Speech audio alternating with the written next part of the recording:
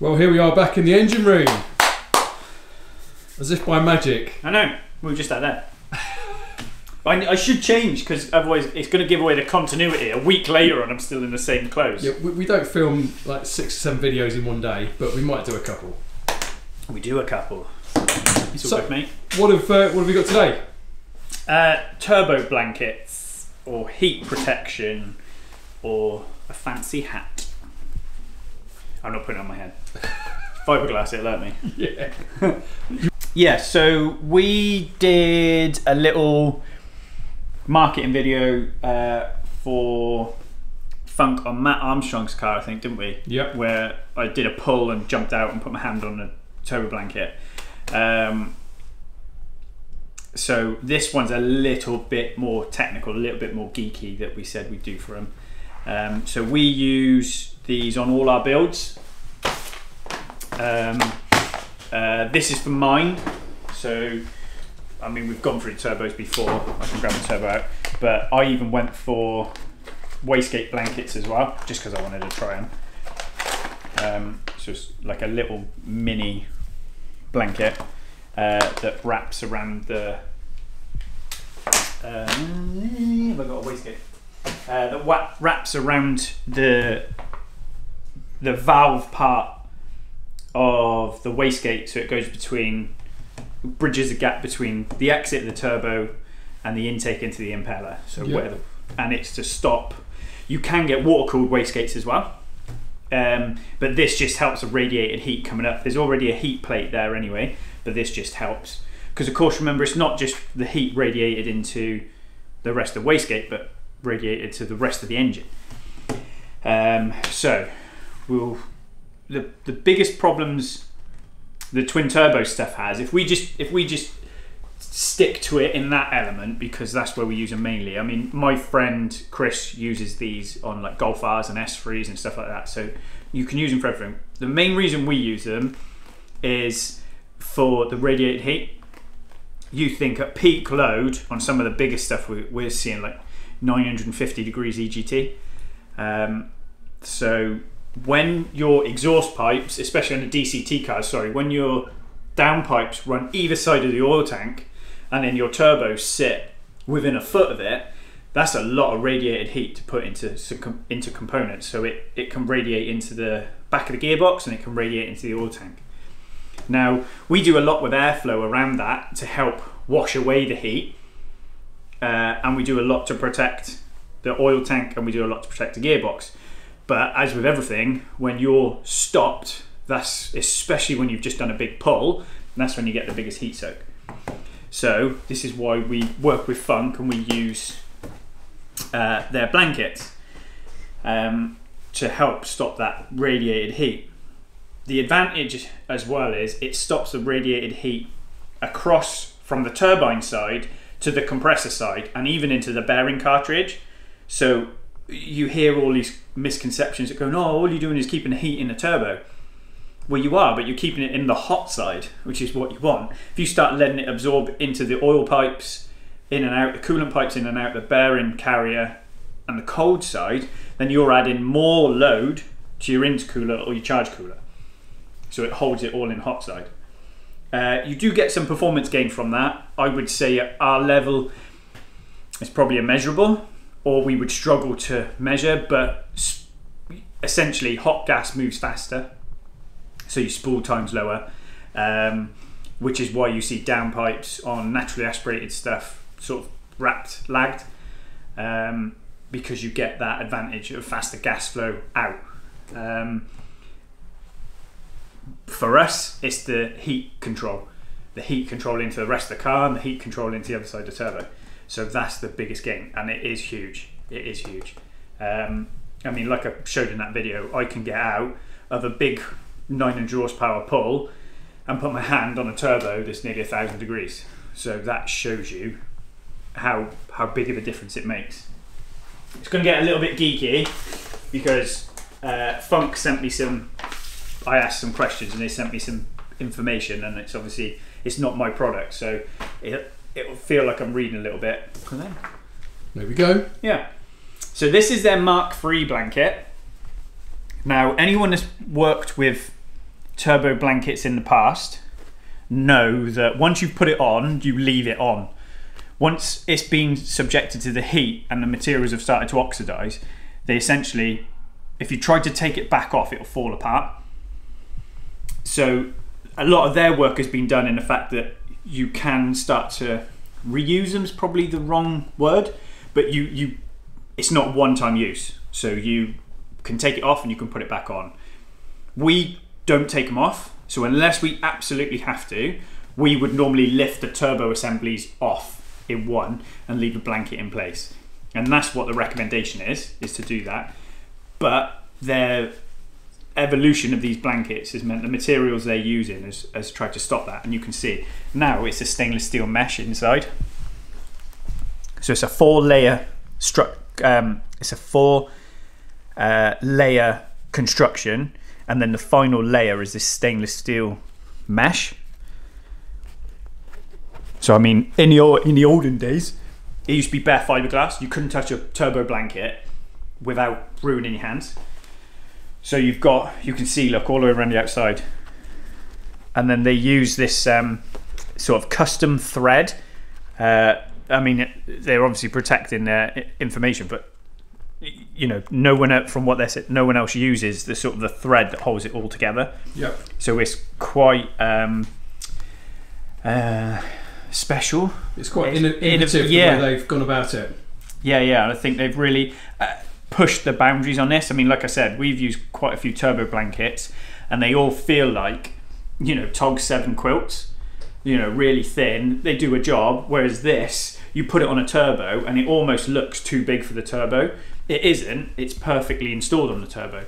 But there's so much. I mean, that's got to be 3/4 of an inch to an inch thick.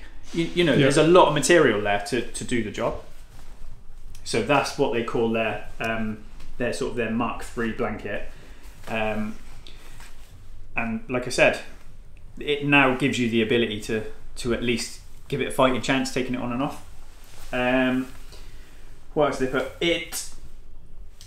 This or Funk ROHS, which is restrictions of hazardous substances. So they're tested because, of course, again, going back, the best heat protection was asbestos. So this is obviously to prove and to give owners the reassurance that it's made from, you know, quality materials that aren't going to give you lung cancer when you sniff your crotch box.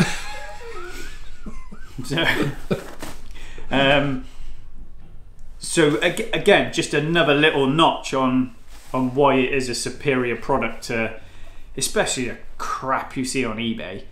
I mean, we've had customers turn up, oh, I've bought turbo blankets, and you're like, you really haven't. Yeah. And these aren't expensive. This is what I don't get. Tell you what mine are. 62, 66, £120. Obviously, there's two, but that's not expensive when you consider that ceramic coating on a turbine housing would probably cost you £400 or £500. Yeah. And I tell you now, we've used ceramic coating, and they do a job. No way is ceramic coating performing as well as that. I'll tell you that for now. We've got cars with ceramic coated exhaust. I can't put my fucking hand on them after I've been on a dyno. Yeah. They have a place. It does look pretty, ceramic coated stuff. Yeah. And there might be instances where you can't use a fabric, but 9 times out of 10, you go for this. Some of the biggest, like the McLaren stuff we do with downpipes, it's lagged with funk blankets. So you can get that Thermomet heat shield stuff as well. It's like they like tack weld it on, like the stock cars. But again, it's still a conductive material. So if you go and do a big pull, like all the R8 and Lamborghini headers are wrapped in this stuff. You still go and do a massive pull, you'll still melt your hand. There's still hundreds and hundreds of degrees. It just gives you that barrier to maybe take out 100 or 2. Yeah.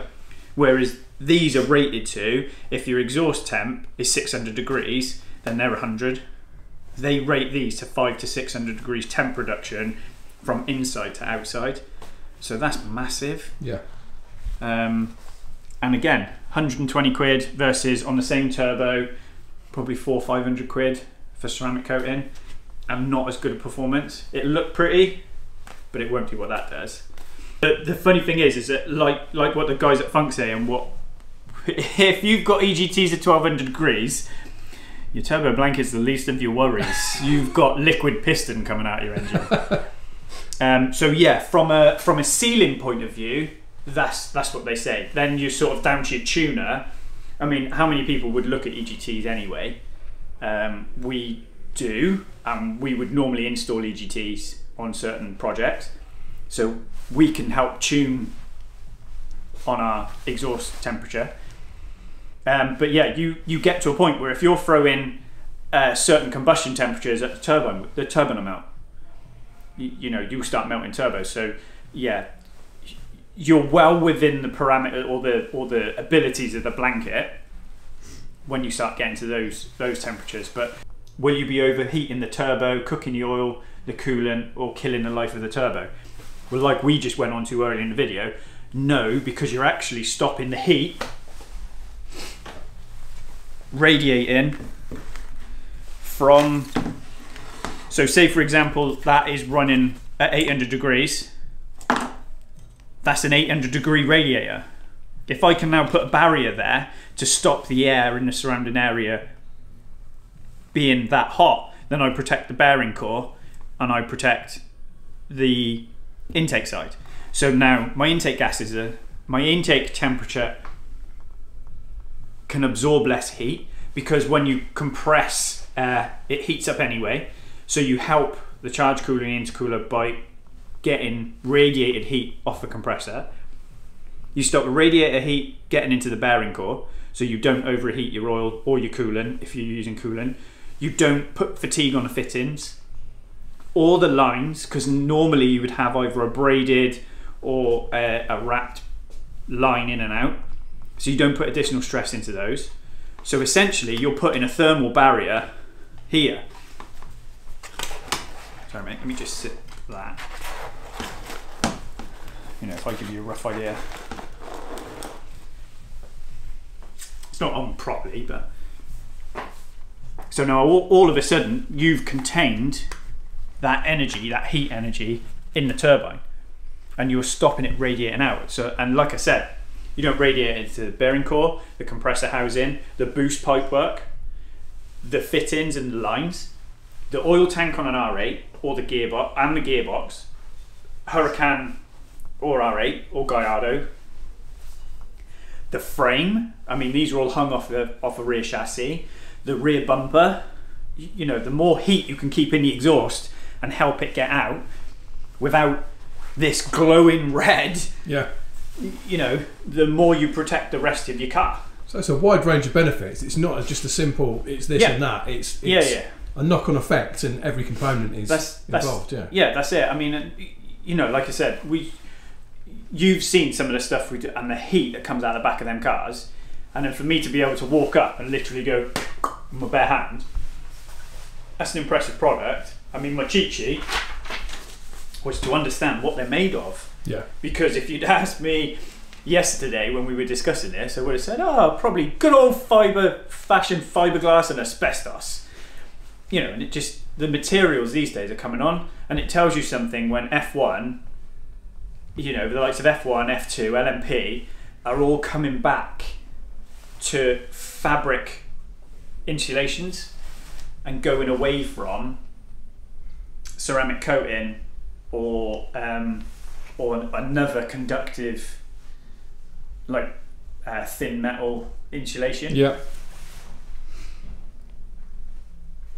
To be fair, they look good as well. They do look good. It's a nice aesthetic so as well. I went for carbon fibre, which is going to go great with my bumper when I finally get it fitted.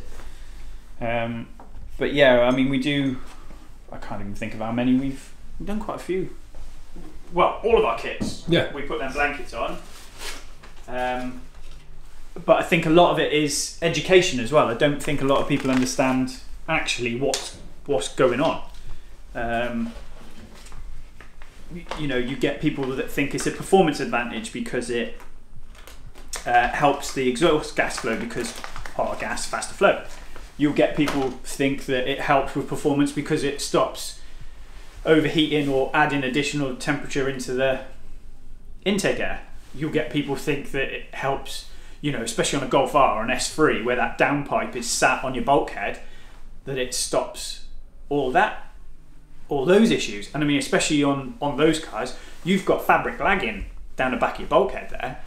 So you get pushing really, really hard. That's a lot of radiated heat. I mean, I think Syvecs Motorsport lost a car last year where the heat off the turbo melted the brake reservoir and the car went up in smoke. Don't quote me on it exactly, but I think it was something along those lines. So that's a safety device. Yeah. You know? So yeah, it's, and for what they cost, no brainer for me.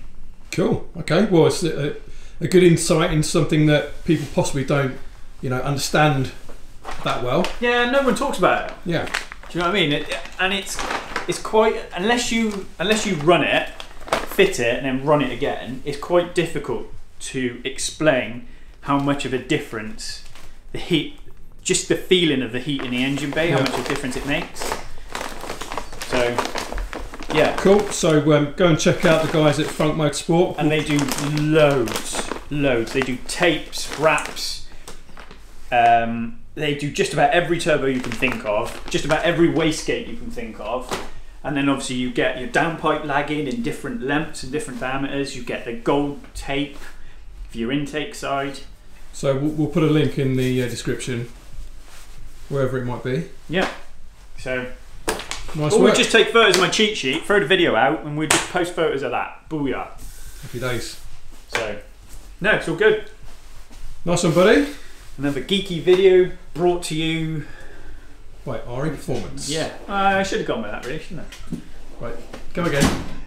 I don't want it. Can't I just throw a valve spring in my face? You could do. Right. Another geeky video brought to you by R8 Performance. Nice work. Good night.